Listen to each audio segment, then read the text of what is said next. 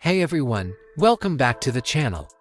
Today, we're diagnosing and fixing the P0111 trouble code. That's the intake air temperature sensor at circuit range of performance issue. If you've got this code popping up on your scanner, stick around, we'll go step by step to get it fixed. Let's dive in. P0111 means your vehicle's computer is detecting an issue with the intake air temperature sensor. This sensor monitors the air entering the engine, helping adjust fuel and ignition timing for optimal performance. Symptoms include rough idling, poor fuel economy, and even difficulty starting. Check engine light on, rough idling or poor acceleration. Increased fuel consumption. Hard starting in cold weather, potential limp mode activation.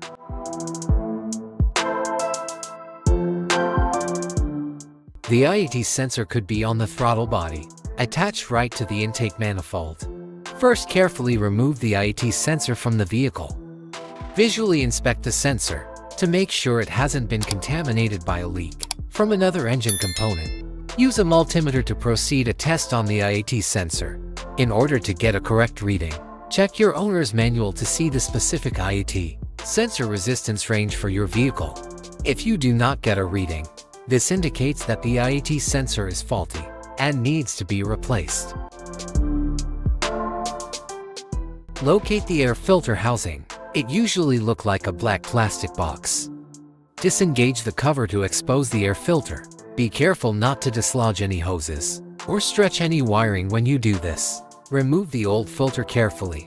Pay attention to the orientation of the filter as it comes out of the housing. Clean out any excessive dirt or debris inside the compartment before installing the new filter. Follow the orientation of the removed filter and put the new filter in place.